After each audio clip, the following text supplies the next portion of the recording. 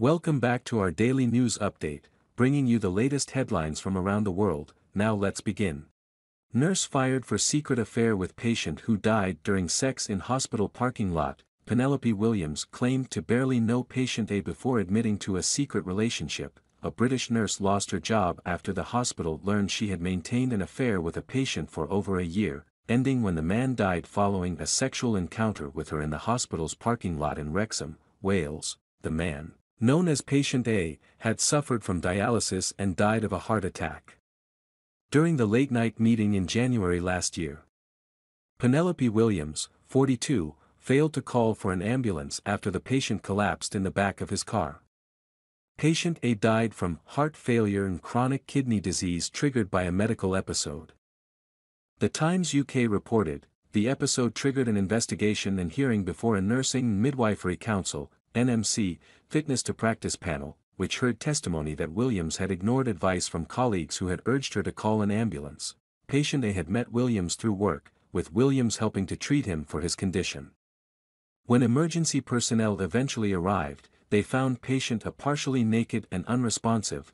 Williams had called a colleague instead of emergency personnel, and the colleague urged her to immediately call an ambulance, only for Williams to delay in doing so.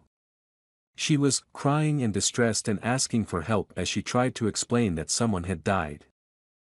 The colleague ended up calling an ambulance instead, who found patient A dead upon their arrival. Williams initially told police and a paramedic that she had gone to meet with him after he had messaged her on Facebook that he felt unwell.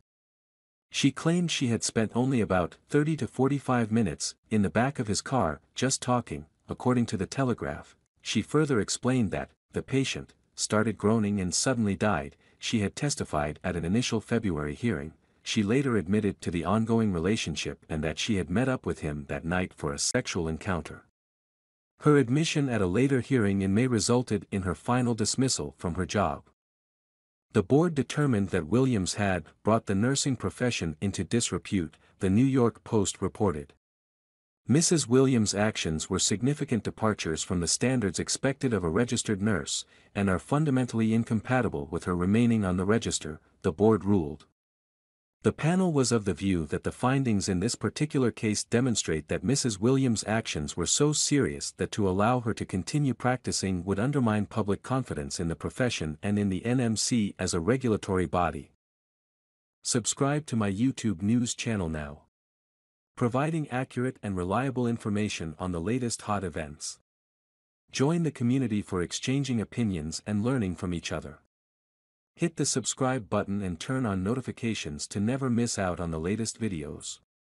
Let's explore the world of information together.